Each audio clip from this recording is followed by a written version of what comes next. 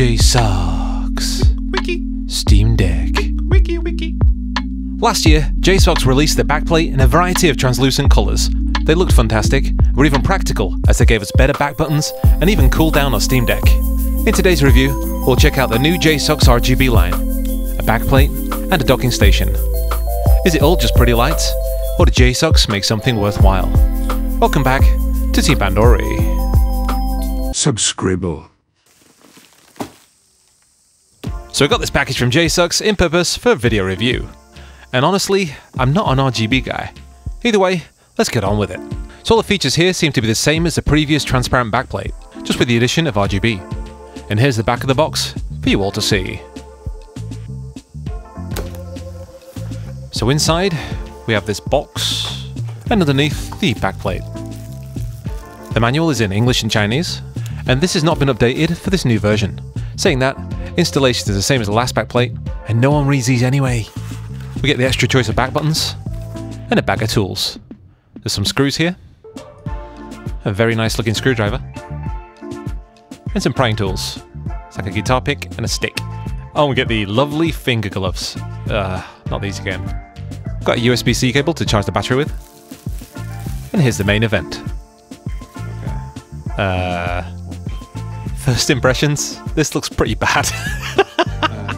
So at the top we've got this RGB circuitry, but what were they thinking with these rubber handles? Oh, I don't know. Well, let's focus back on the backplate.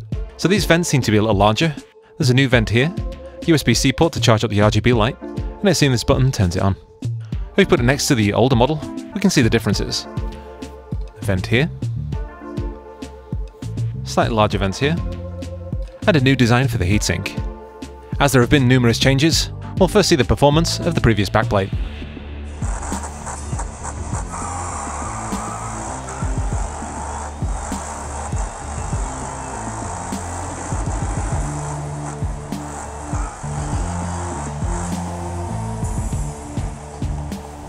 As we pass the finish line, around 65 degrees Celsius.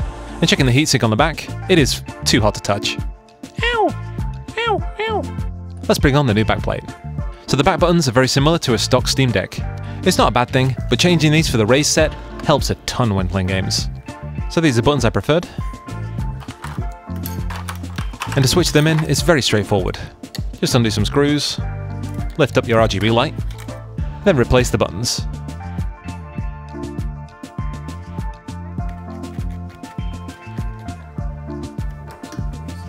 And that is looking much better.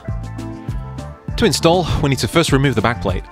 Make sure we're shut down and then remove the microSD. Using the included screwdriver, remove the 8 screws from the back of the shell. Just remember not to strip the screws, and righty-tighty, lefty-loosey.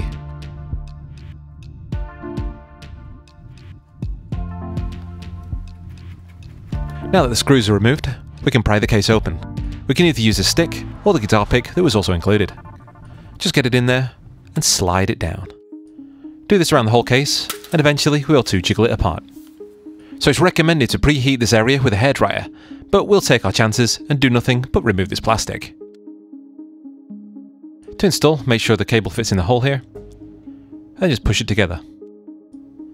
Go around the whole case so that all clips are in, and then finally give it a good screw. So it does actually feel rather light, and the circular vent at the back is off-center. Don't know if there's a reason for this, but it just looks a bit odd. And this button does... ooh. Pushing it again changes the colour.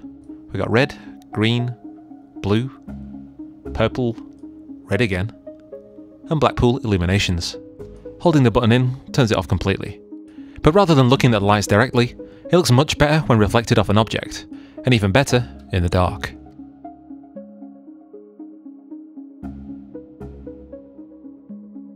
Getting back to the rubber cover, its off-white colour detracts from the sleek look of the Steam Deck.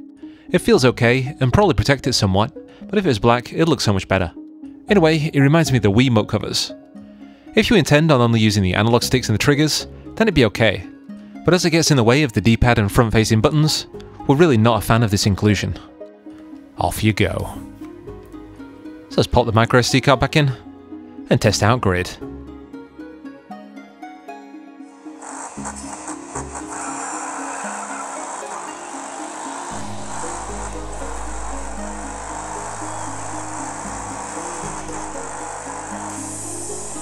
At the end of the race, 58 degrees Celsius. That's a 7-degree improvement from their last model. If we put our hand over the heatsink, it's certainly warm, but you're not going to burn your fingers on this. Actually, the whole backplate is noticeably cooler. Let's take a look at the dock. This is the 8-in-1 RGB docking station, and inside we get this plastic bag of plastic. If we pull up this strap, there's some more bits inside, like this user guide. But this little paper here is probably much more useful. Shows us the ports, and something else. A USB-C to USB-C cable, a sticker, and the RGB dock. It actually looks quite nice, very compact, and I think we know where the sticker goes. Boop. If we push this, it does open slightly, but not all the way. As we need to pull it out, it feels a bit cheap, but we can use this as a Steam Deck stand. Looking around it, we've got a USB 2 port, USB-C for power, 2 USB 3s, 1 gigabit Ethernet LAN, a HDMI port. This one's good for 4K at 60Hz or 2K at 120Hz, and lastly 2 USB-C ports. Nothing over here or underneath. Let's give it some juice. You can use the Steam Deck or the one from JSAUX, and ooh! And as the top of the dock is flat, we can just pop it down like this. We have noticed one problem though. The angled USB cable gets in the way of either the power button or the air vents. And if you wanted to use a stand, it seems much more like an afterthought. And with the docks hooked up to the telly, we can actually play some games.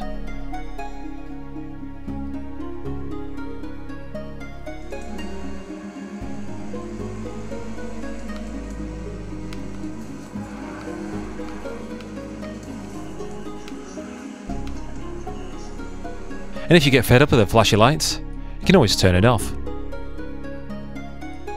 Or turn it back on again.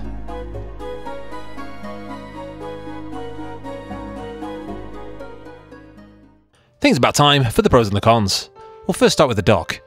It's very pretty with its lights, has a nice amount of I/O, and it shows us a new interesting way to store our Steam Deck. Unfortunately, the pop-out stand feels cheap. The angled USB-C cable covers major parts of the Steam Deck, and the dock gets warm even when the Steam Deck is unplugged. As for the RGB backplate, it is a solid improvement over last year's model. It still has the upgraded buttons and is easy to install, but now with lower temperatures and pretty lights.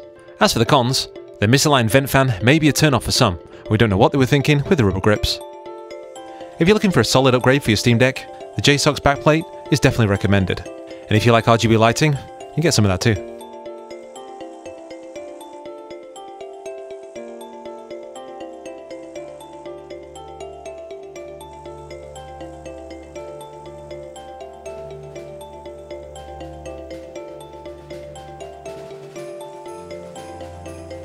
This has been me, Chicken of Team Pandori, and I'll catch you on the next one.